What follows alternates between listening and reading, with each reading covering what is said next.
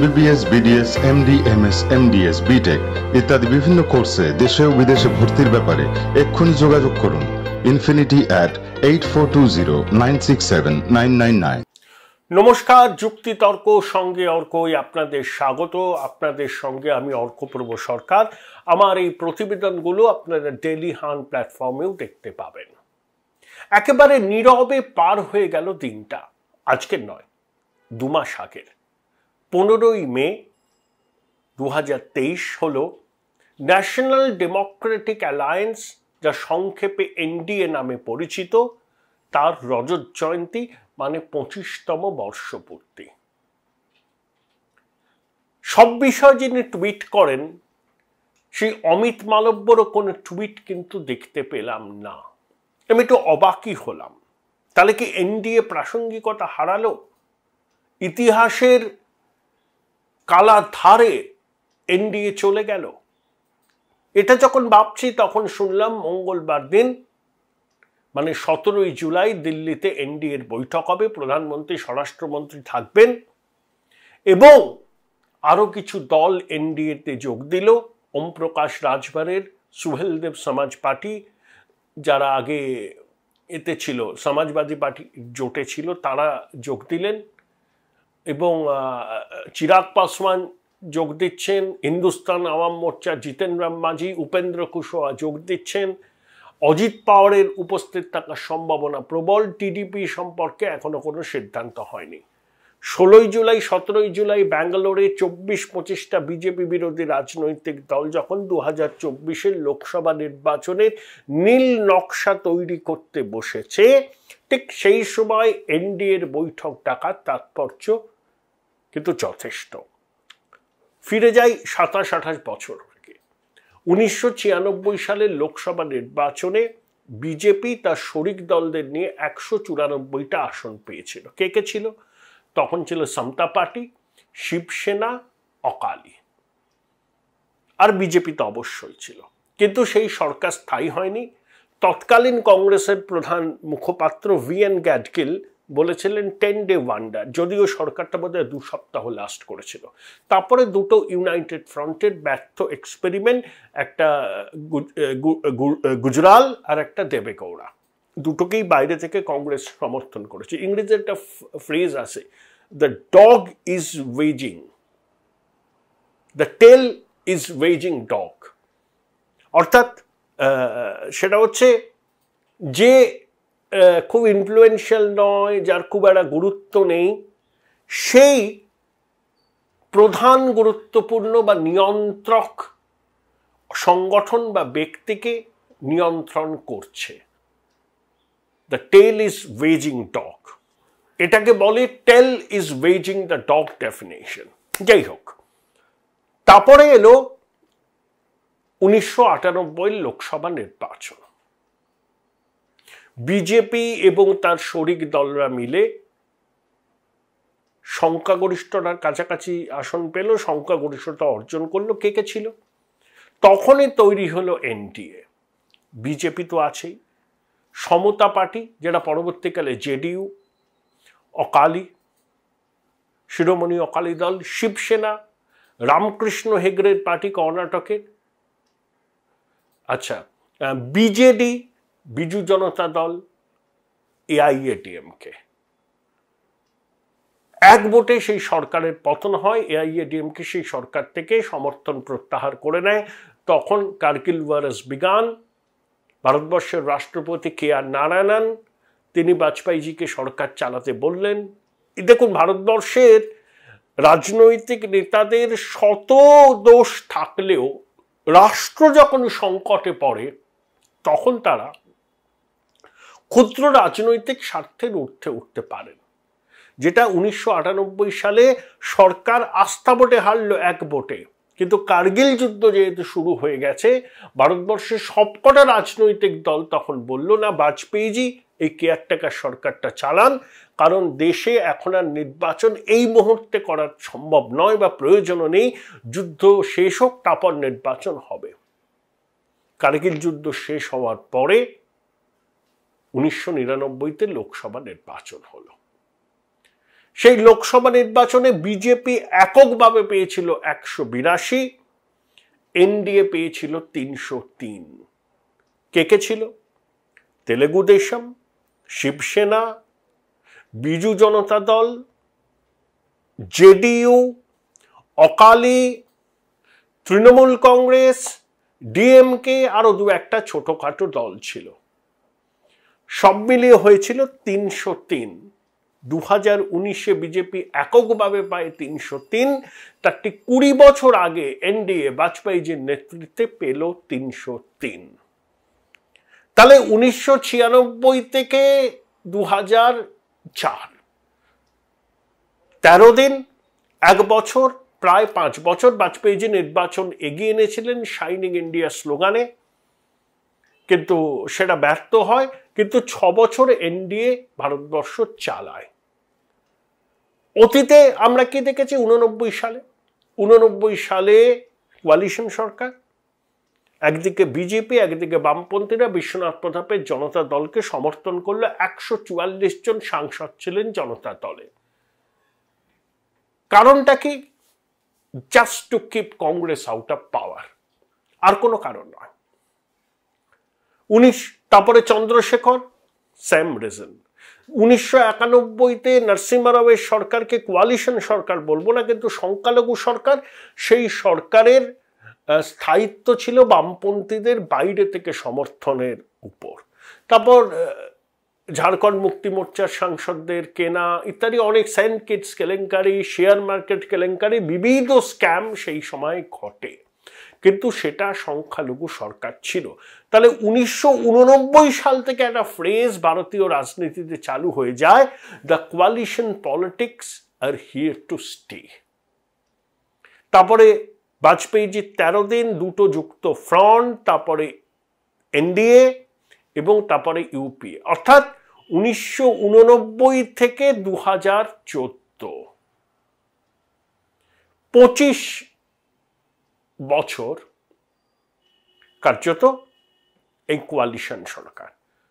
14 থেকে 24 এটাও কোয়ালিশন সরকার, কিন্তু বিজেপি সিঙ্গেল লার্জেস্ট পার্টি বললে কম হবে, এককভাবে সংখ্যাগরিষ্ঠ দল, 272 ম্যাজিক ফিগারের থেকে তাদের আসন সংখ্যা অনেকটাই বেশি।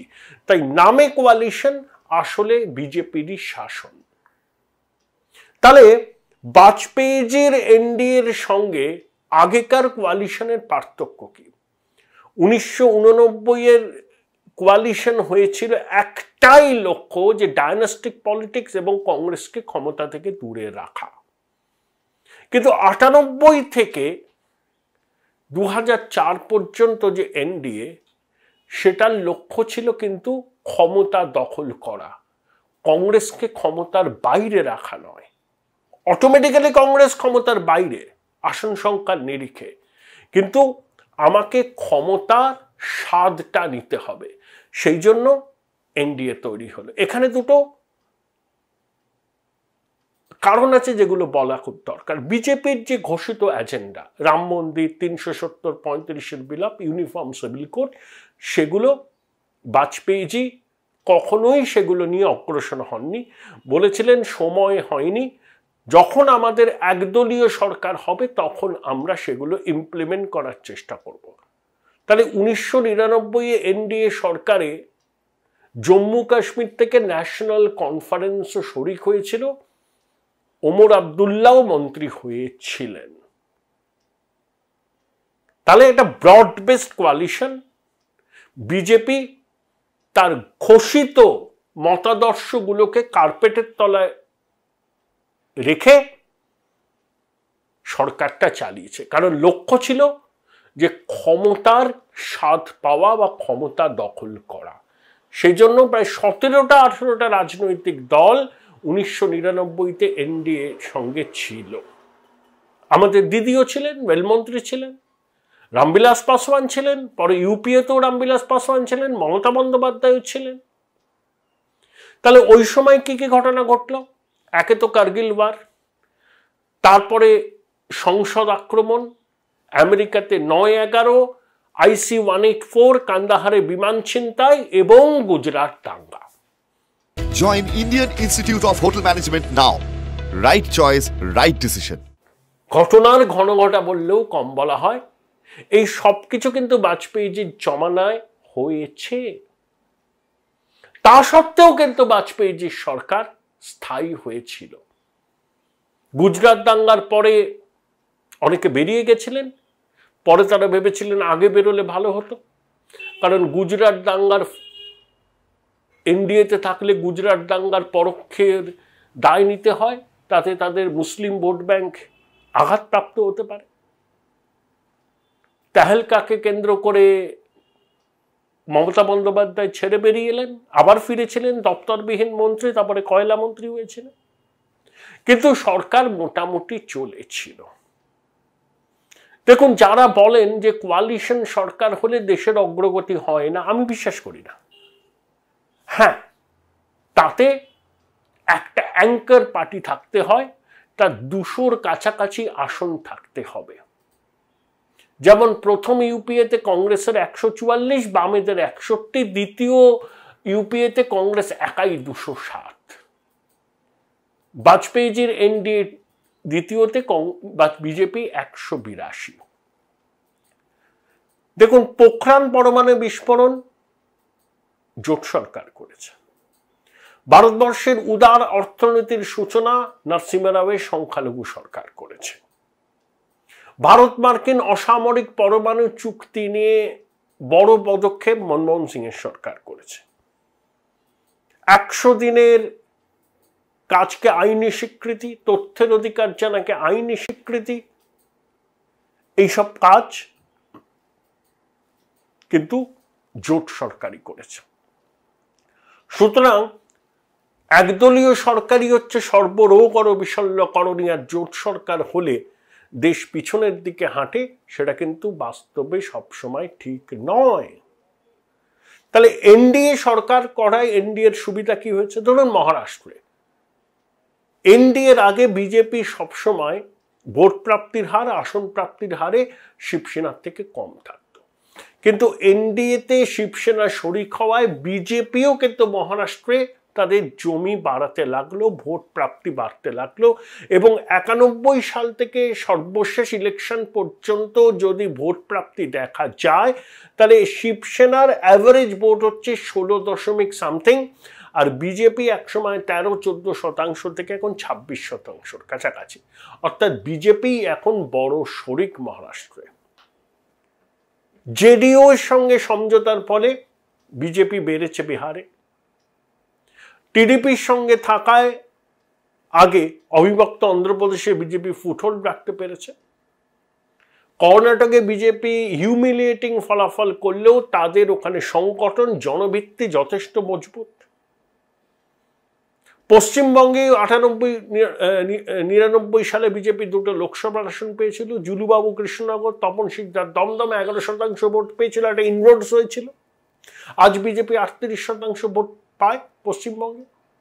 তাহলে বিজেপির এক্সপ্যানশন হলো, এবং শুধুমাত্র উত্তর ভারত কেন্দ্রিক পার্টি না হয়ে বিজেপি প্যান ইন্ডিয়া পার্টি হওয়ার যে লক্ষ্যমাত্রা ছিল তা অনেকটা ফুলফিল হলো। এখন তামিলনাড়ু, কেরালাতেও তারা ইনরোড করার চেষ্টা করছে, তামিলনাড়ু থেকে নাকি প্রধানমন্ত্রী লড়বেন, এরকম একটা রয়েছে গুঞ্জন, জানি না শেষ পর্যন্ত হবে কিনা। তারপর 14 থেকে 24 অমিত শাহ সভাপতি, প্রধানমন্ত্রী নরেন্দ্র মোদী, তারপরে জেপি নাড্ডা সভাপতি, অমিত শাহ স্বরাষ্ট্রমন্ত্রী। বিজেপির ঘোষিত এজেন্ডা ছিল 370-35 বিলাপ করলো। গগনচুম্বী রাম মন্দির নতুন বছরের গোড়ায় মাথাচাড়া দেবে, এবং অভিন্ন দেয়ানি বিধি প্রচলন করার ব্যাপারে তারা আইন কমিশনের কনসাল্টিং পেপার বেরিয়েছে, মতামত নেওয়া হচ্ছে। শোনা যাচ্ছে কিছুদিনের মধ্যেই সংসদে ইউসিসি নিয়ে বিল আনবে। অর্থাৎ বিজেপির ঘোষিত 3টে এজেন্ডার মধ্যে 2টো ফুলফিল, একটা এখনো ফুলফিল হয়নি। বিজেপির একদলীয় সরকার, নামে এনডিএ। তাহলে বাজপেয়ী যে কোর ইস্যুগুলোকে সামনে আনেননি, মিনিমাম ইডিওলজিকে সামনে রেখে ক্ষমতা দখল, দেশ শাসন করাই ছিল মুখ্য। এখন বিজেপি দেশ শাসন করছে, যেহেতু এককভাবে তারা প্রচুর সাংসদ রয়েছে, তারা তাদের যে এজেন্ডাগুলো ছিল শতবর্ষের সাধনা রাম মন্দির স্থাপনা, সেটাকেও তারা কিন্তু ইমপ্লিমেন্ট করে ফেললো। কিন্তু কোয়ালিশন পলিটিক্স এখনো আছে, এনডিএর এখনো প্রাসঙ্গিকতা আছে। সেই জন্য মঙ্গলবার আবার নতুন করে এনডিএ তৈরি করার বা এনডিএর সভা ডাকার উদ্যোগ। নরেন্দ্র মোদীর দ্বিতীয় কালপর্বে প্রথমবার এনডিএর সভা। লোকে বলছেন যে বিজেপি বিরোধী যে জোট হচ্ছে তাদের বৈঠক, তার কাউন্টার করবার জন্য এনডিএর বৈঠক হতে পারে, যে বিজেপি বিরোধী মহা বৈঠকে 24টা দল, আবার এনডিএর বৈঠক হয়তো 19 কোটিটা দল। তো এনডিএর অনেক শরিক আছে যাদের কোনো সাংসদ নেই, বিশেষত নর্থ ইস্ট থেকে। আবার যারা বিজেপি বিরোধী জোটের বৈঠক করবেন ব্যাঙ্গালোরে, সেখানেও আরএসপি, ফরওয়ার্ড ব্লক ইত্যাদি দলগুলো ঢুকেছে, যাদের হয়তো সেভাবে কোনো প্রতিনিধি নেই সংসদে। এই হচ্ছে বাস্তবতা। তাহলে কোয়ালিশন পলিটিক্স শেষ হচ্ছে না, কোয়ালিশন পলিটিক্স আছে। কিভাবে আছে সেটা এখন দেখতে হবে। কিন্তু কোয়ালিশন পলিটিক্স বা কোয়ালিশন সরকার তখনই স্থায়িত্ব পেতে পারে যখন সেখানে একটা অ্যাঙ্কার পলিটিক্যাল পার্টি থাকে।